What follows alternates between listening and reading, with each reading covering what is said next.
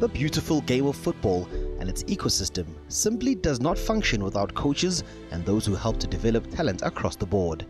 That's why Safa House came to a standstill on Women's Day. It was a special occasion, Graduation Day.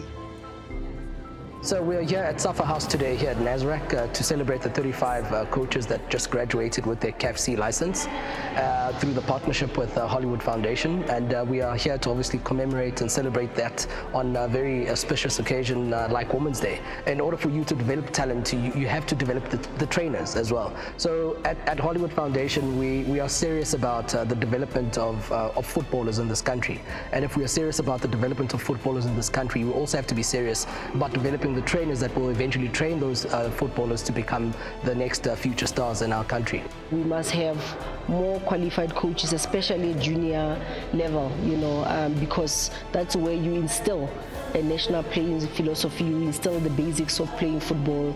We should not only look at coaches in top leagues, what happens at the grassroots level. So it's really key that our coaches are equipped with the necessary knowledge.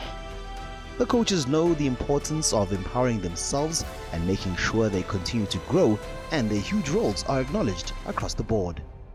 What a journey that we had when we started with the course. At the beginning I had doubts. I'm like, oh hi. Football has evolved from where I started and with what I was learning through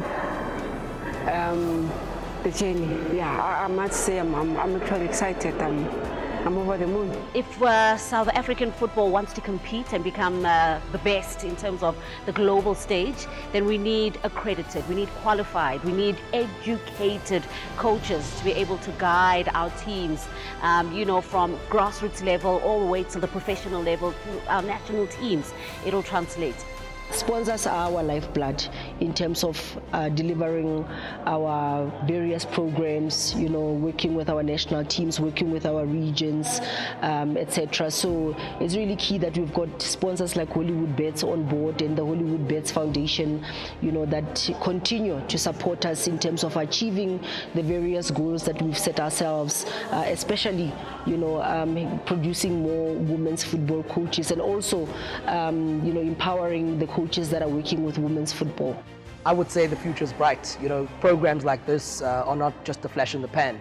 Programs like this are part of a legacy project. We want to see these female coaches one day graduate as B licensed coaches and eventually as A licensed coaches. But not only that, we want them to be placed in professional outfits, in professional clubs. As we try as Hollywoodbets also to develop and improve the standard of the women's game in this country, we need qualified coaches to be sitting on those benches and barking out the instructions and to be drilling the players during those training sessions. So that speaks to the bigger ecosystem. But not only that, we're not developing female coaches for the female game, we're developing female coaches for the game, which means from school all the way to the elite level and hopefully the PSL.